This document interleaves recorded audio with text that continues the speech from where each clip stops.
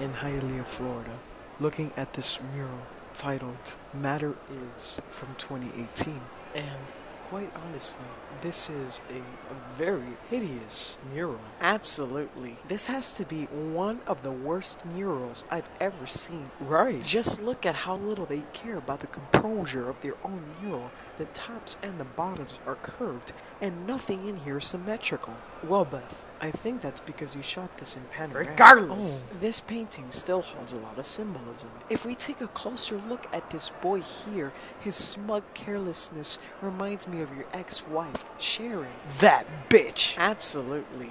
And how she took your dog Boomer, who of course represents fidelity, and how Sharon stealing Boomer represents a break from loyalty, and how you now live a loveless life with a stagnating career. Right. But of course, this mural is proposing an ambiguous and philosophical question. Matter is what exactly? Well, that's what we're trying to figure out. And if we take a closer look, we'll see that the mural leads us to the men's restroom. And many art historians have proposed this suggests that matter has gone down the shitter. Well, let's take a closer look and see what's inside.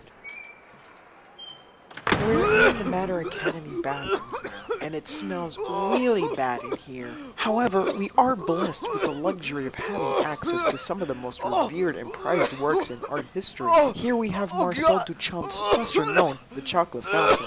There are many stark differences to its predecessor. For one, seeing this makes me want to castrate myself and gouge out my eyeballs so I may never have the displeasure of witnessing anything as heinous as what roams in the underbelly of Matter Academy's restrooms. And all of these elements work together to symbolize how Matter doesn't give a shit anymore.